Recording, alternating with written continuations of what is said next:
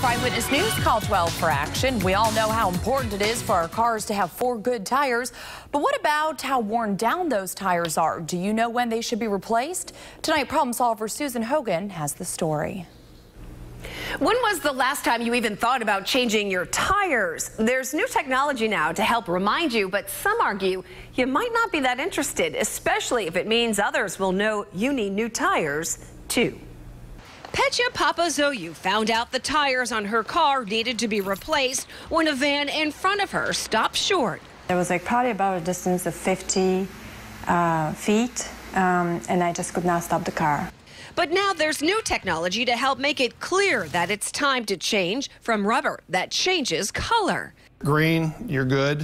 When you see yellow, it's caution. It's time to think about starting to replace those tires, and if you see red, you should be replacing the tires. The Rubber Manufacturers Association says it's ultimately up to tire makers to get them on the road. They're the ones that have to build the tire, that have to meet all rigorous federal safety performance standards, and it also has to be marketable.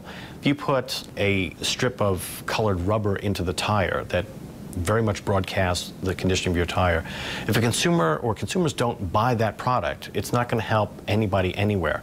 The Icon tires with the tire performance indicator cost just about $5 more per tire. And if you have a consumer problem you need help solving, contact our Call 12 for Action Center Monday through Thursday from 11 until 1. Hotline 228-1850, or if you're interested in becoming a Call 12 for Action volunteer with me, you can call that same number you see right there on your screen. I'm problem solver Susan Hogan, Eyewitness News.